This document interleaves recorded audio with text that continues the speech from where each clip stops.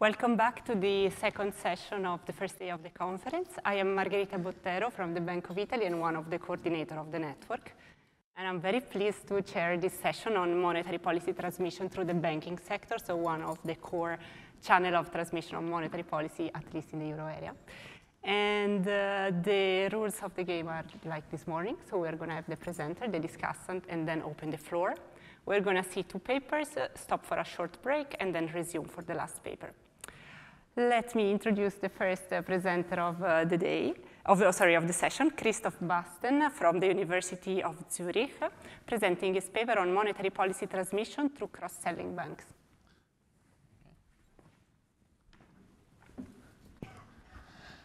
Yeah, thank you so much to the organizers for giving me the opportunity to present this exciting research at this very exciting conference. It's on monetary policy transmission, fitting with the conference theme, and it's on transmission through cross-selling banks.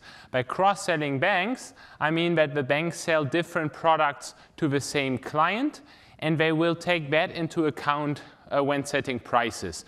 So we've heard this morning that for transmission, it is important to what extent policy rate changes are passed through to depositors.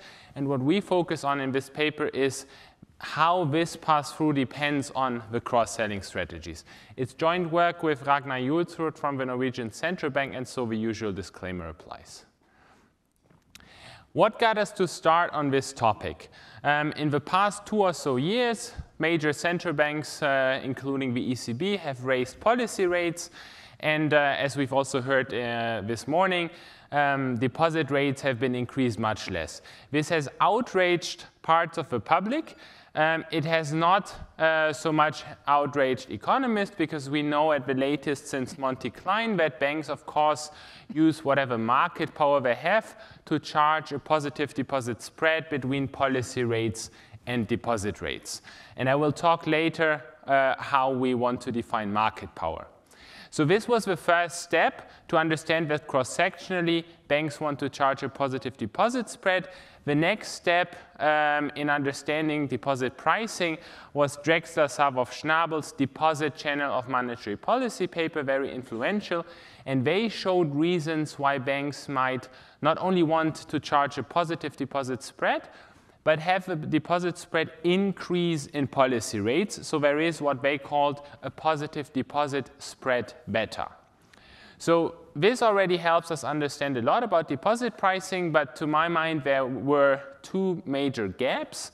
One is neither Monty Klein nor the DSS paper has allowed us to understand why banks would accept a negative deposit spread. And yet, until 2 or so years ago, the euro area and other major currency areas have had negative policy and interbank rates, yet banks would choose non-negative deposit rates, and so the spread was negative.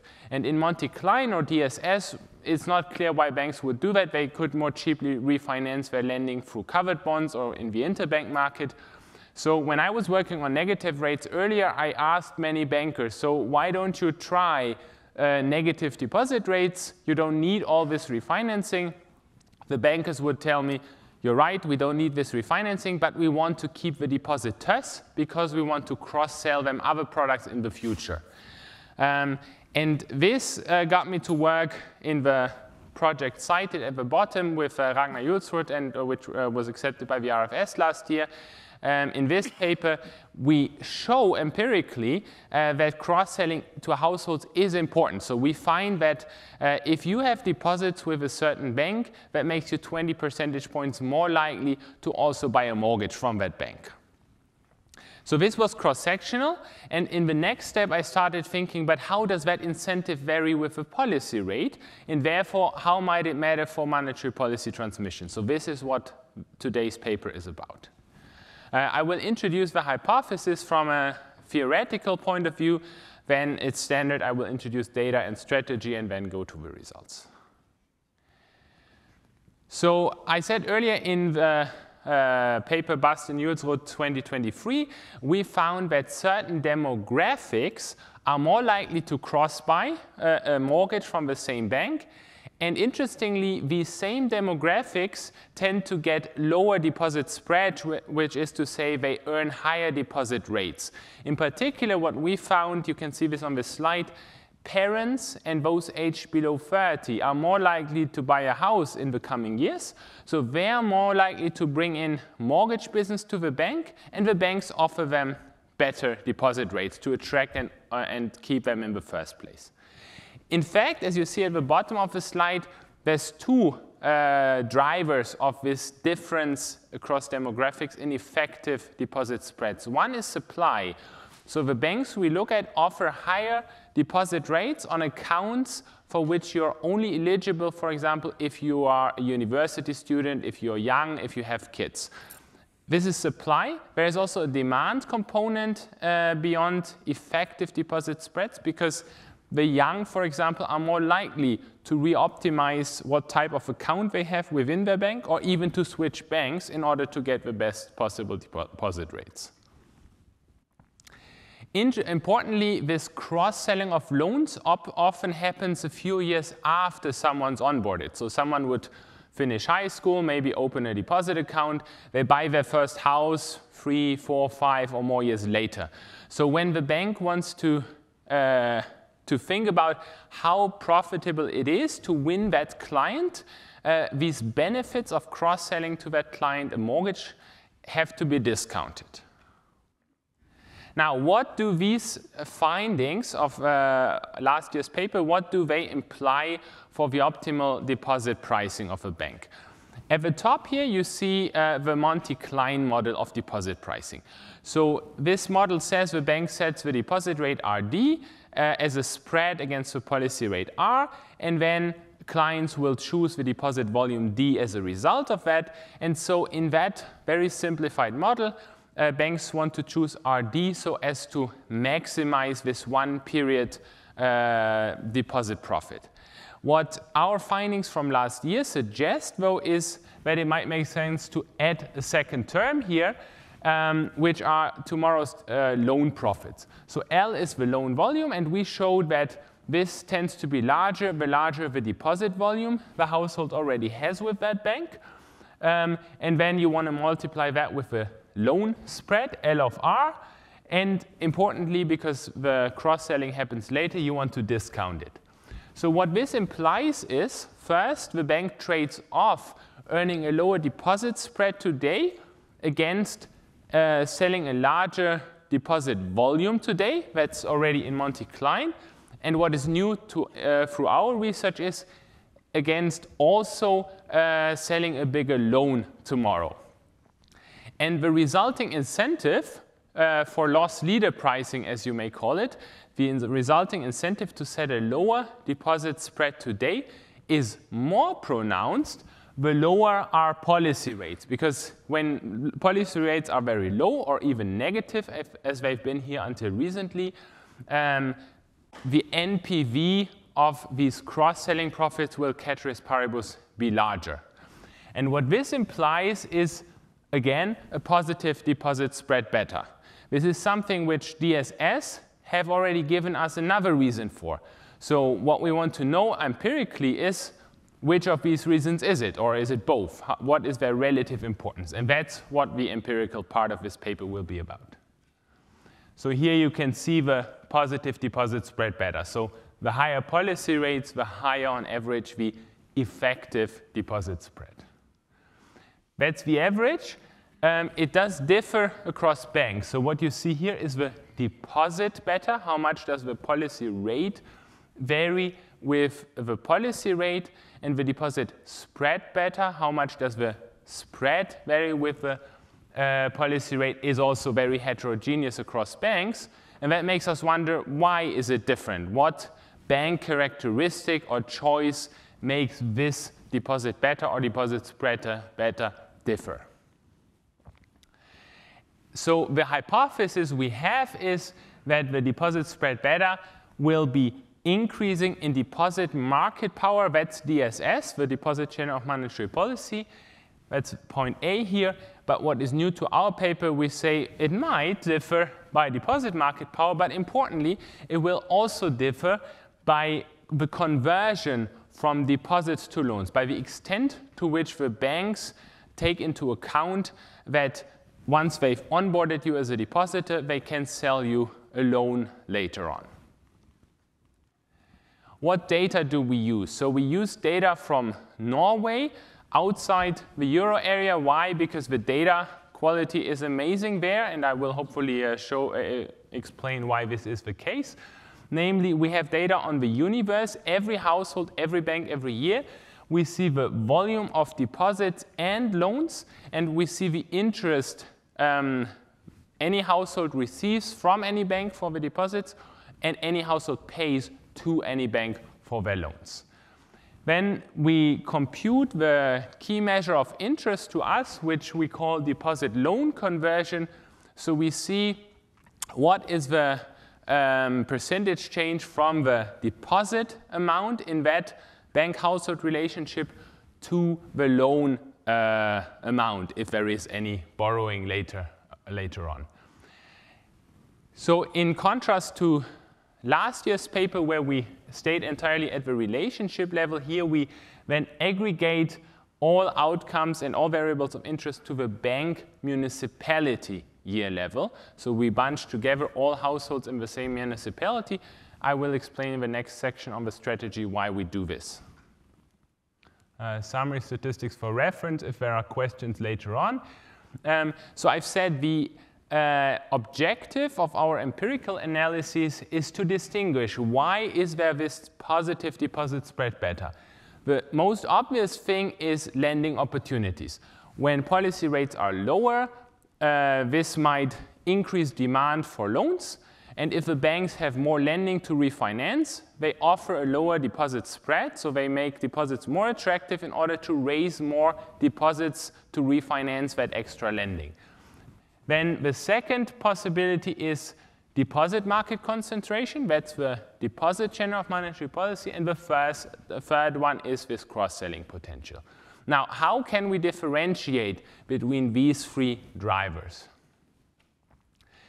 Drexler, Savov, Schnabel in 2017 faced a similar question. They wanted to differentiate between drivers 1 or 2, lending opportunities and deposit market power. What they did is they compared the deposit pricing of branches of US banks within the same bank year. Why? Because the market concentration is different, or is often different from branch to branch. One branch is in a highly concentrated market, another one is in a less concentrated one. But they make the point that the deposits are then pooled at the bank level. So by making these comparisons within the same bank year, they can keep lending opportunities fixed and therefore cleanly identify the effect on the deposit spread beta of deposit market power.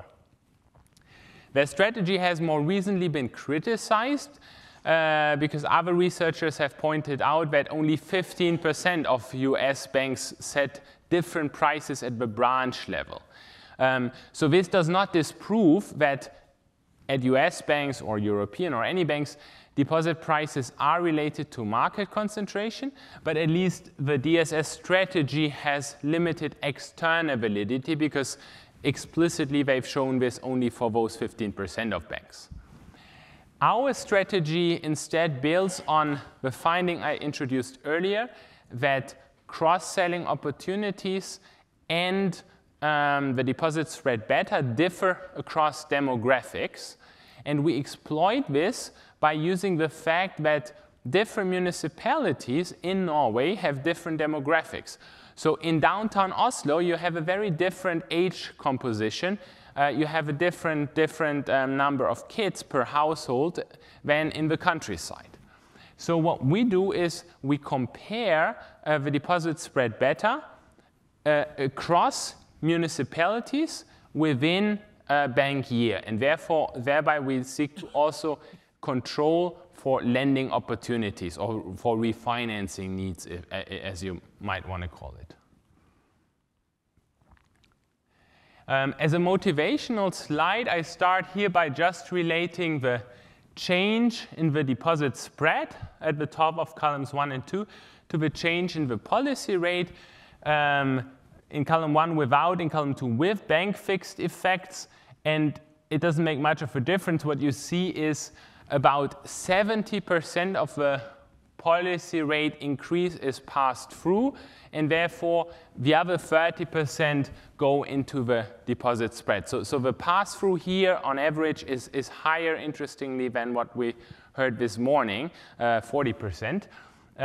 Of course, this depends a lot on what subsample of observations you use on the time horizon. So this is within the same calendar year, because that's the frequency of our data. But you see, on average, there is a positive relationship between the policy rate and the deposit spread. And as a result, columns 3 and 4, when the policy rate goes up and deposit prices go up, deposit growth goes down. Now, this is not at all causal, because here we just compare across years, and we cannot control for lending opportunities. We can and do this once we're interested not in the average, but on how this differs across banks. So in columns 1 to 4, the outcome is, again, the change in the deposit spread. And in columns 5 to 8, it's the resulting volume, deposit growth. We start without bank year fixed effects. And you see here the coefficient is 0.02. I'll shortly say what that means, actually. But the first thing worth noting is this falls by more than 50% once we add the bank year fixed effect from 0.02 to 0.007. So this shows you that adding these bank year fixed effects really is important. Here we start including only the interaction between the policy rate change and our conversion measure. Then, as a sort of horse race, we include instead the interaction of a policy rate change with the market share of that bank in that municipality. And then we include both. And you can see when we include both, this does not make much of a difference. So what is the relative importance of these two drivers? What you see, I think it's worth the exact coefficient, of course, depends on the scaling. So let us compare the effect on the deposit spread beta of cross-selling versus market concentration by comparing the effect of one standard deviation in each of these two variables. So if we increase conversion by one standard deviation, that's 4.8 units, we find that the deposit spread increases by 4 basis points. If we instead increase the market share by one standard deviation, that's 0.01 units, it increases by 0.47 basis points. So roughly, this is to say the effect on the deposit spread beta of deposit loan conversion has about 10 times as large an effect as the market share. In the paper, we also use the Herfindahl-Hirschman index, so not the share of each bank, but the sum of squared market shares, and the results are very similar. When we look at not the pricing outcome, but at the volume outcome, deposit growth, the difference is even starker. So there, the effect of conversion, the effect of a market share is only about 5% as large as that of conversion.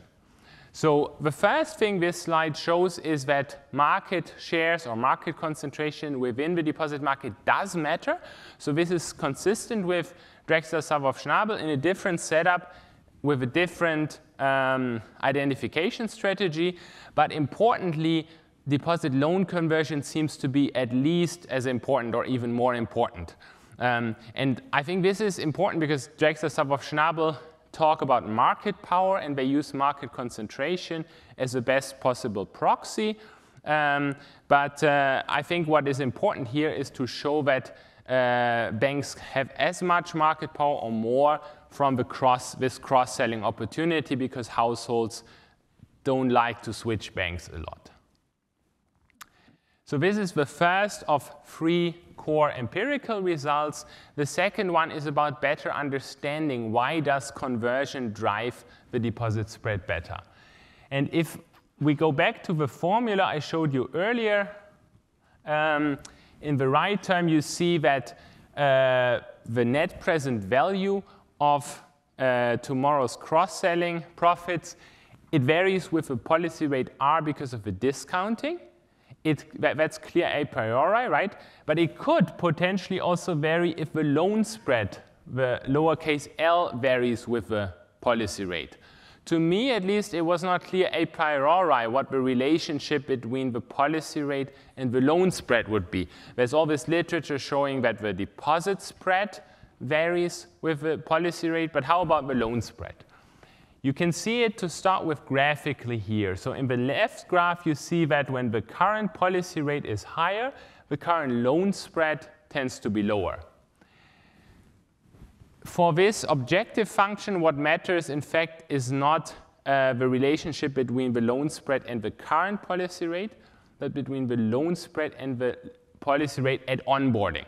So what is the relationship between the year in which I want to win someone as a customer and in which I have to set the attractive enough deposit spread, and the loan spread at which I can hope to sell this mortgage to the same client later.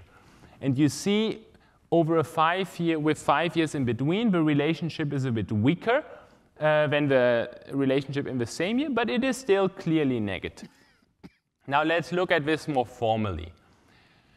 So in the first 4 columns, we see how much the propensity, the likelihood to borrow, depends on the policy rate. We relate it to the current policy rate level, current policy rate change, or the onboarding year policy rate level and change. My favorite specification is the third of these 4. And what you see here is when the policy rate level is 100 basis points higher, the propensity to borrow is 0.3 percentage points higher. So this is statistically significant because we have a huge sample, but it is not economically significant, I would think. So it looks like the propensity to borrow is driven by other things, maybe where in the life cycle someone is. Do they have a solid income? Do they have kids? That determines, more importantly, when they buy a house. But importantly, what spread they pay on that loan, that does vary significantly with the policy rate. So to see whether the loan spread or the discounting is more important, what we do is we compute what is the net present value of the first year of the loan on average in our sample. So the average loan volume is 160,000 kroners, about 16,000 euros, divided by 10 more or less. The loan spread on average is 154 basis points. The average policy rate in our sample is 182 basis points, and the average time from bringing your first deposit to making your first, taking your first mortgage is 5 years. So the NPV of the first year of the loan resulting from that is 2,200 kroners, or about 250,000 euros. Now, how does that change when the policy rate changes through these 2 channels? If we change the discount factor from 1.02 to 1.03, this NPV will fall by about 4.7%. If we apply the same policy rate change and the resulting change in the loan spread, so 100 basis points higher policy rate means 13 basis points lower loan spread, and if we apply that, this NPV will fall by 8.4%. So what this is to say is, in this equation, the effect that the policy rate has on your willingness to do loss leader pricing is bigger than the effect of the discounting. But the key is both subchannels matter. Both subchannels make cross-selling strategies important for the positive deposit spread better. Okay, third and final of my 3 empirical findings, what are the implications of all of this for loan growth? So the identification strategy I presented earlier relied on the fact that deposit prices are set for different demographics and therefore for different municipalities, so not the same for all clients across Norway. But I also said for refinancing, the funding is pooled at the bank level. So here, when we relate loan growth to deposit growth, and we add these bank year fixed effects from column 1 to column 2, the coefficient does not change much. In both cases, we find if deposit growth is 1 percentage point higher, then loan growth is also 2/3 thereof higher. So there is, if you have more deposits, you can lend more, but it's not clear this is causal. What we do, therefore, is we instrument deposit growth with a component that can be explained with deposit market power and with cross-selling market power. So we use basically this equation here, which I've shown, this equation where we relate the deposit spread change to the policy rate change and the relevant interactions. We predict deposit growth, and when we relate loan growth only to what is predicted by banks optimizing behavior in their deposit market, the coefficient falls by about 1/3. But it stays around 50% and is very significant. So for every percentage point extra deposit growth, banks will increase lending by 50% thereof. So what I've just shown you does matter for deposit growth and loan growth, and therefore, presumably, for the real economy and monetary policy transmission. Okay, for reasons of time, I will skip any thoughts on further analysis. Let me instead conclude. So I've made 4 contributions here. The first one was on a theoretical level to show that if onboarding and keeping a depositor today can give you extra cross-selling profits tomorrow, that incentivizes banks to do a loss leader strategy to offer lower deposit spreads. And this is more pronounced the lower current policy rates, and therefore we expect a positive deposit spread beta. That's a theory. The first empirical finding is to confirm this. It is to show that indeed, if there's more deposit loan conversion in a bank's business model, we expect it to have a higher deposit spread beta. And this cross-selling based market power drives the deposit spread beta at least 10 times as much in the setup we study as does deposit market concentration alone. The second empirical finding is this relationship between cross-selling intensity and the deposit spread beta. It's driven at least as much by the relationship between policy rate and loan spread as it is driven by the discounting thing, which is what we thought about first from an a priori perspective. And then the final empirical finding is all of this deposit pricing matters not only for deposit growth, but also for loan growth. So this is to say that really deposit pricing is important for the transmission of monetary policy. That brings me to the end. Thank you so much for your attention, and I'm looking forward to Camelia's and many more interesting questions and comments now or later today and tomorrow. Thank you.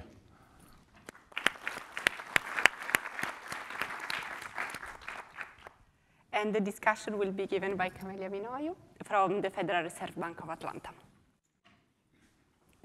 Thank you so much for having me and for the opportunity to discuss this super interesting paper.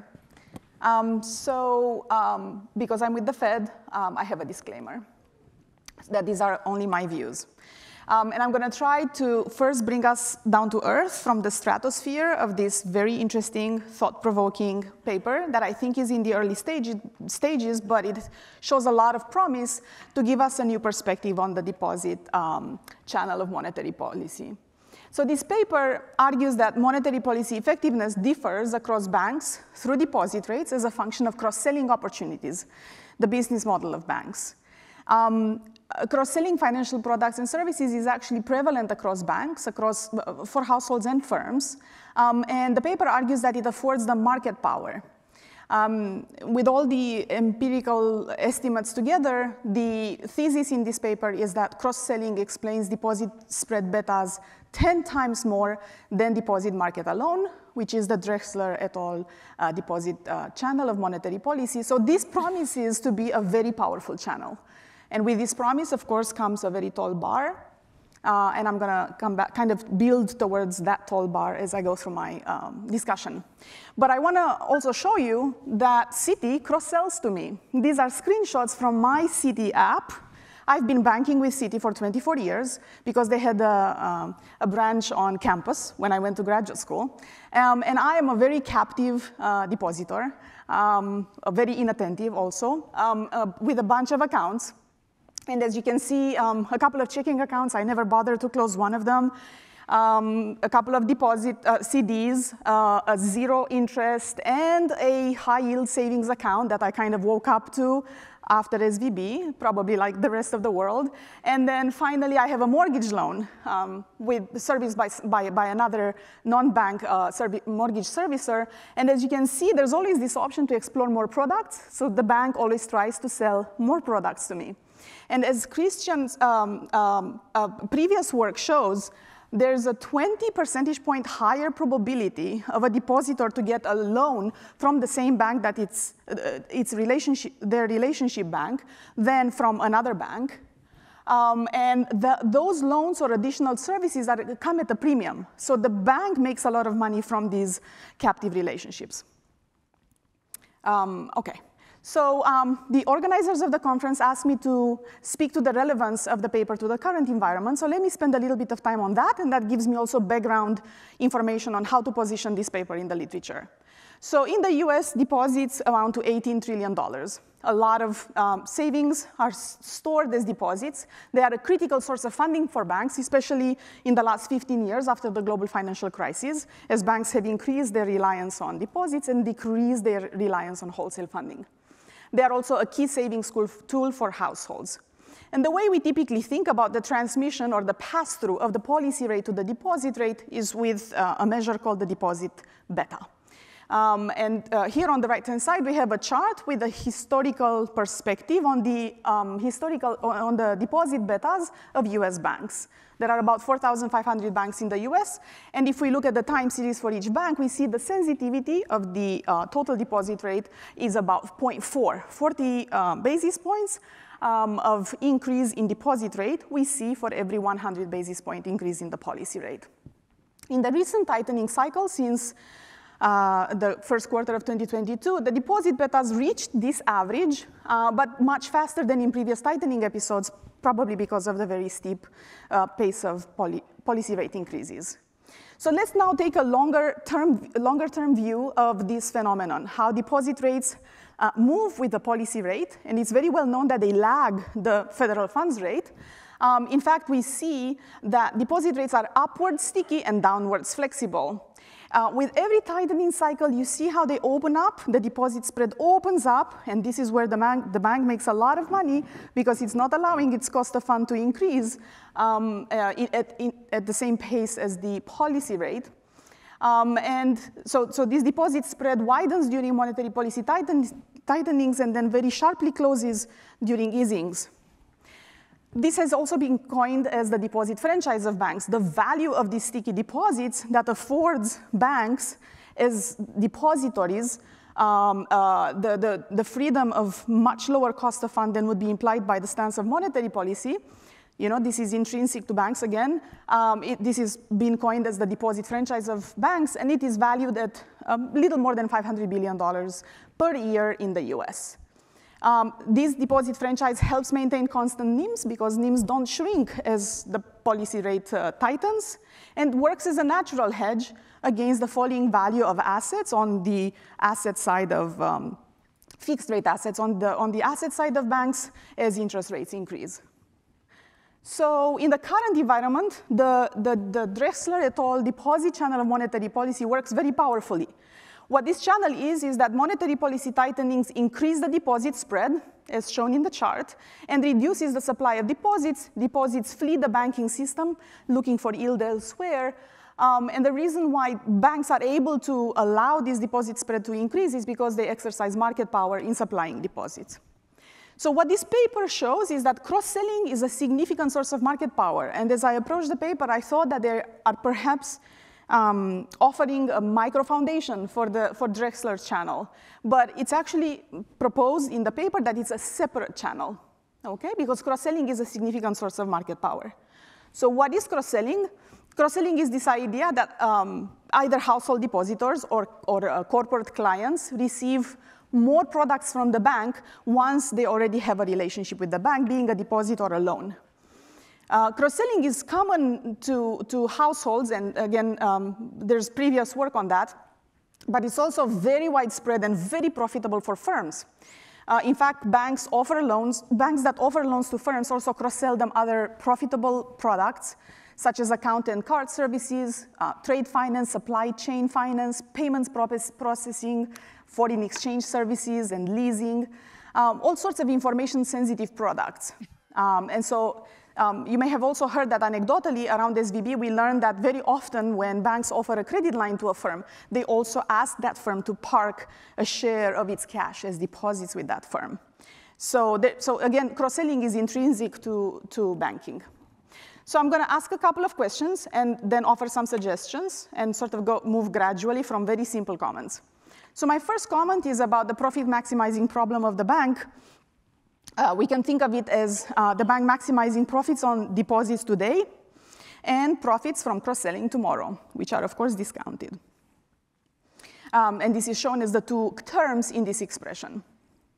And so here I have a very simple question. My question is whether the bank can offer a new loan rate tomorrow. We see that L of R, which is the loan spread, is a function of the interest rate today. But the bank should be able to adjust the spread or the pricing of its loans to its captive depositors across periods. So I thought that it would be more realistic to allow that loan rate to vary over time, and I wonder what the implications for the model would be. The second comment goes straight to the core intuition, and let me read the core intuition as it's stated in the paper, and then ask a couple of questions.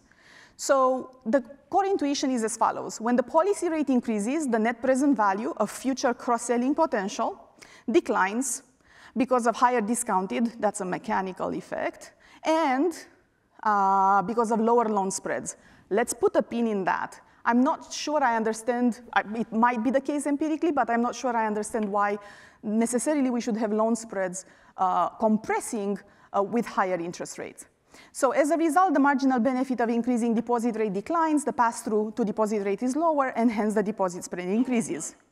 So as I think through the intuition here, I am a bank, and I want to make a lot of money from my depositors by cross-selling them future profits. I'm going to make money from two margins, the profit margin, the loan spread, which it is claimed compresses with higher interest rates, empirically. There's no theoretical result there. It's just an empirical claim. And quantity. I can do a lot of cross-selling, yeah? And so I have these two margins. I have the profit margin and the quantity. And while the loan spreads may compress, what happens to quantity? Can the bank do more cross-selling so that the quantity effect actually outweighs the profit margin squeeze effect?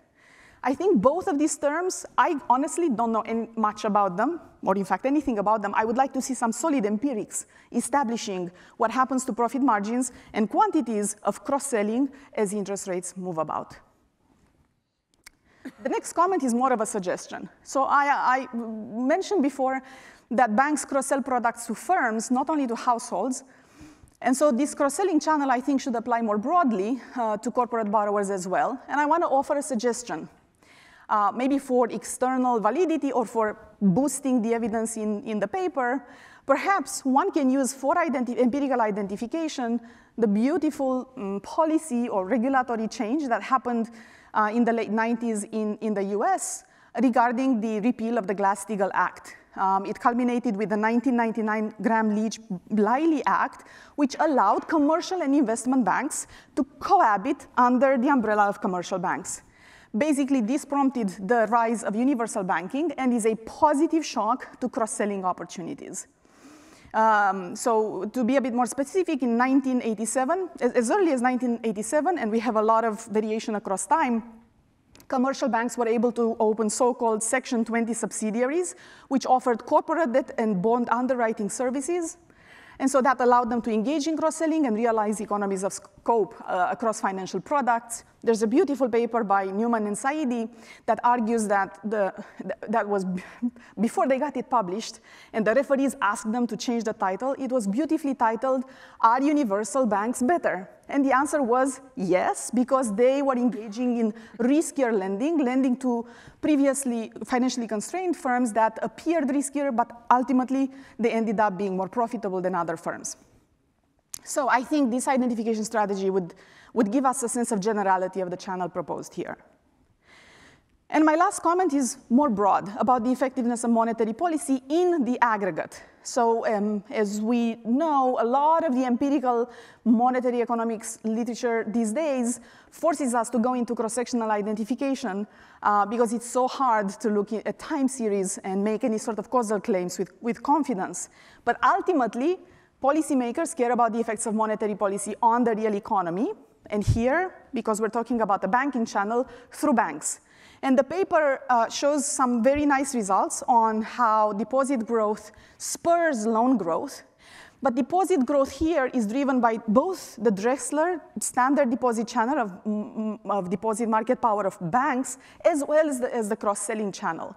So I wish that these two channels were they were split apart, separated, so we can do a horse race and we see which one is more powerful. And in addition, I would like to take these specifications further to the real economy and see if the households benefiting from cross-selling have more durable consumption, more housing consumption, and better real outcomes in general. Finally, if we're going to argue that this is a much stronger channel than DSS, then we need even more. Perhaps some long-term evidence in the time series. Anything that can kind of boost the evidence. And my last point will be about policy implications. So right now, the demographics of the areas where the banks operate are used for identification. The idea is that if you have young people around in a given municipality, their demand for deposits will be high, their demand for housing, mortgages will be high, and so there's a lot of cross-selling opportunities there. But if that is the main source of cross-selling opportunity, then there's not much for us as monetary policymakers to say about how we can influence that. We cannot influence demographics. So how can I translate, my question is, how can I translate the results of the paper into a policy message? What does the paper have to say about, say, comparing two economies with identical banking systems? One is super deregulated, banks can do a lot of cross-selling, and the other one has limited cross-selling opportunities. My intuition so far, based on my reading of the paper, is that the first economy would have stronger monetary policy transmission. But I would like to see all of that spelled out in the paper and kind of coming out stronger with this overall message. So to conclude, super promising and thought-provoking work. I think it's very exciting. My main comments is to maybe develop further the intuition. I wonder if this works for cross-selling to firms as well. Is it a broad general channel, or does it have to do anything with households? And finally, what are the implications for monetary policy effects of this channel in the aggregate? Thank you.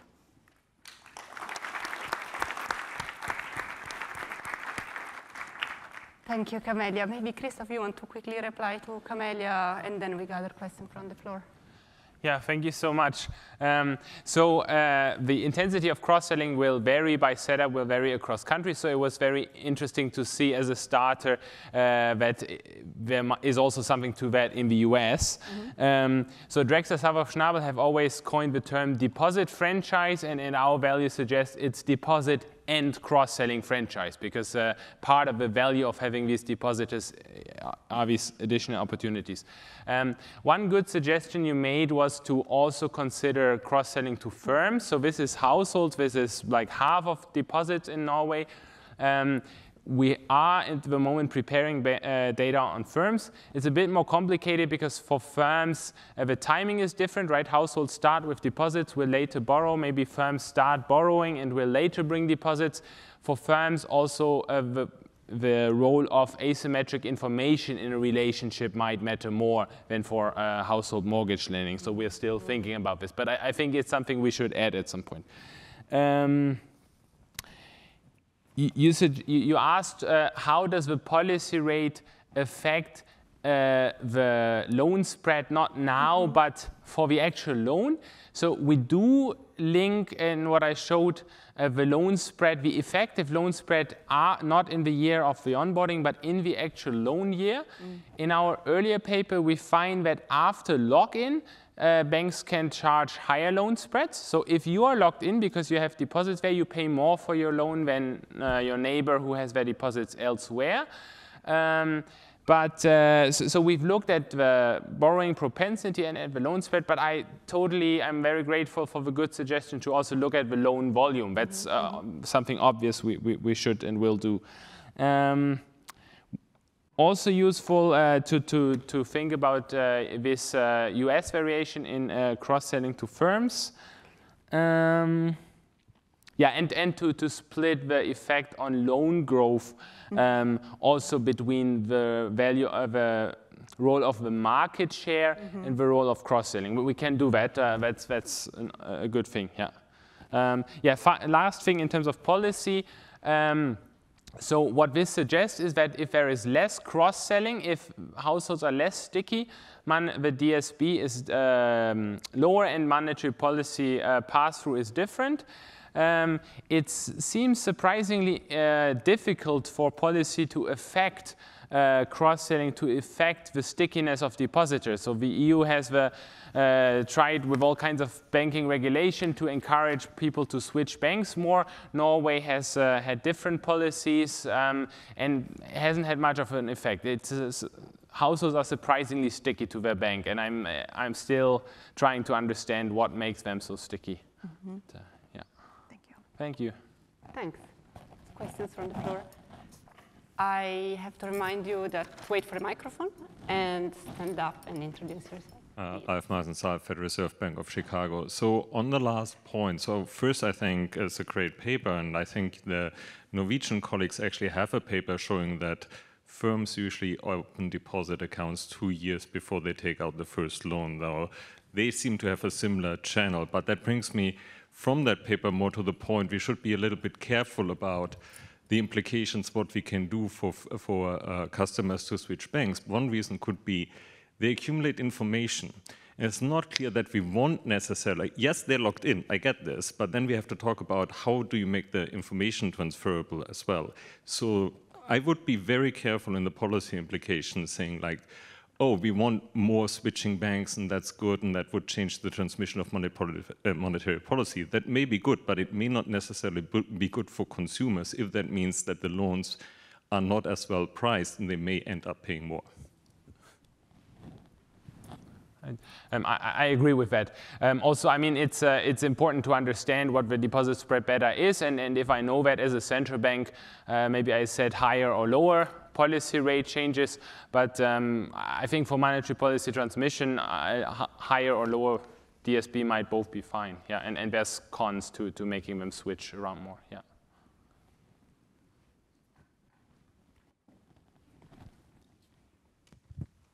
Hi, thanks for this very interesting paper. It was about time.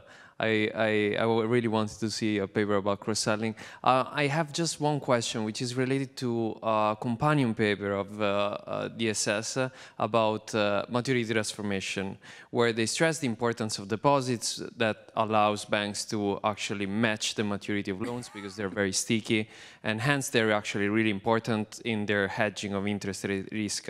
And so I was wondering, how correlated is your measure of conversion with the bank business model of, say, for instance, the loan-to-deposit ratio or deposit-to-total liabilities ratio, because that might matter, right? I might not want to pass through too much of a policy rate decrease if I risk of losing my source of long-term financing if we believe that deposits are sticky and they finance our long-term loans. Thank you. It's a good question. I haven't looked at this yet, but it's something I can and will look at. It's a good idea. Thank you. There was a question from Hans. Okay, Hans de Grijze, KIO Leuven. So I like the idea of cross-selling. So I'm just wondering if you would tell this narrative to bankers, whether they would be convinced of this. Because typically what they would think is, the mortgage, that's the time where you really need to have the client, because, then you have the client for 20 years, and after that you will be able to cross-sell. So I'm just trying to understand, whether, suppose you would do the same exercise related to mortgages, and thinking about, let's say, cross-selling opportunities in terms of mutual funds, what have we, whether you would have, let's say, similar type of insights. Thanks. I mean, what we see in Norway is they start with deposits, and the deposits are enough to make them sticky. And if anything, they would switch banks when refinancing the mortgage. That's also what I see in Switzerland, where I live now. People, for the first mortgage, they are sticky. They only trust advice from the bank they know. When they already have that mortgage, they have that house, 5 or 10 years later, they are more likely to switch. So I would think it will depend a bit on the context. What is the contract duration of the mortgages? Yeah. Are there other questions? David. Yeah. Awesome paper. So my question comes from this von Saden-Rajan type of dynamic competition paper. So basically, what I'm thinking about here is, can you separate between the ones that are already locked in to the ones that will be locked in and are going to be super stick, but for some reason, I don't know why, age or something, are not yet locked in. Why? Because I guess that from the intuitions that at least I have from those papers, the pass-through should be totally different. Like if you're a guy that is going to be locked in and you're going to be very sticky, there's all this cross-selling that's going to happen, but there's going to be probably even much higher than one changes of monetary policy rate through your deposit, because I really want to grab you now. Once you are in, that's the end of the game for you. So then maybe on the average, you have much more of these people and of the other. I don't know if it's plausible, you've already done it and I missed it, or something like that. So since clients are fairly sticky, I think it takes a much bigger loss leader incentive to onboard you and lock you in the first place. The banks also are careful to have negative deposit rates, for example, because they don't want to lose you after lock-in, but that it's easier to keep you than to onboard you in the first place. I guess what I could do is I could compare, for example, households who have deposits with a different bank but have some deposits to households that don't have any deposit account at all yet, for example, when they start university or something. Yeah, that's good. Okay, so thank you, Christoph and Camelia.